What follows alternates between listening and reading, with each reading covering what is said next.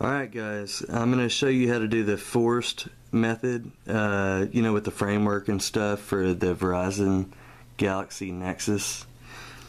I had a couple people ask me how to do it because I was, I guess, one of the first to get the update. And how I did it, well, I forced it. But this is the over-the-air legitimate build version, and I'll show you how I did it. First, get back to your home. So the butter interface is awesome, by the way. It's almost too fast if you're not used to it. What I did first was went to settings, and you're gonna go to apps. I'm already on Jellybean, so I have to scroll over to all. Then you're going to scroll down till you see Google Framework.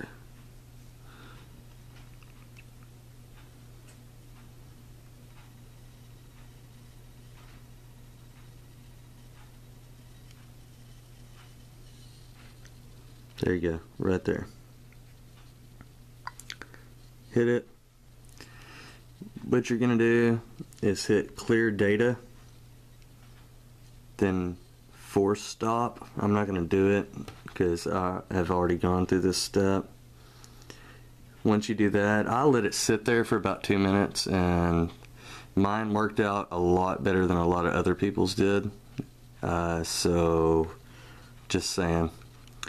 After I did that, I went back to home. I did power off the phone. When it came back on, it asked me if it was okay if Google could have my location, store stuff, blah blah blah. Said okay. After that, I went back to settings.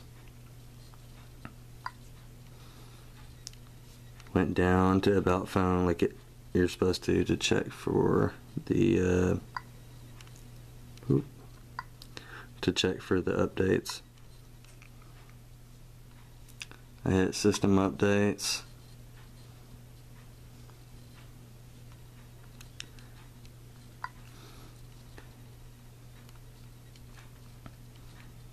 Mine was right there, and it said, well, this will take 6 to 9 minutes, blah blah blah blah, and it was ready to go.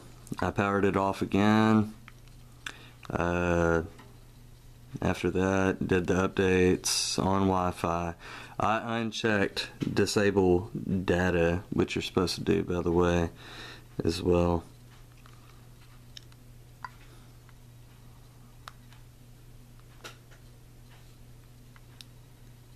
It's under more. I have unlimited data. I'm one of the lucky few that still have it. I was grandfathered in. Then you're gonna uncheck that like that.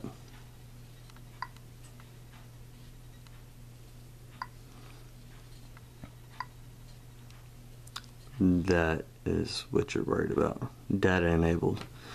Uncheck that, connect to Wi-Fi. And yeah, you should be golden. That was, you just slide it over like that.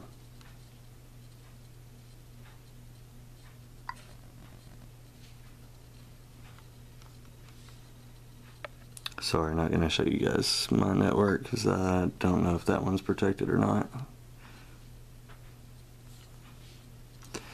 But anyway, yeah, that's pretty much how you do it.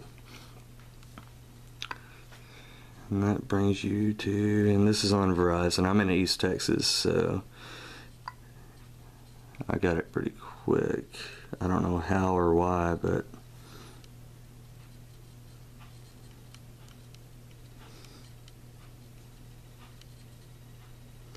I do have the extended battery as well. It's not too crazy goofy. 3800 milliamp hour battery. So it lasts forever, if that's the case that I chose for it. But to each their own. Well, I just wanted to show you guys that. There you go.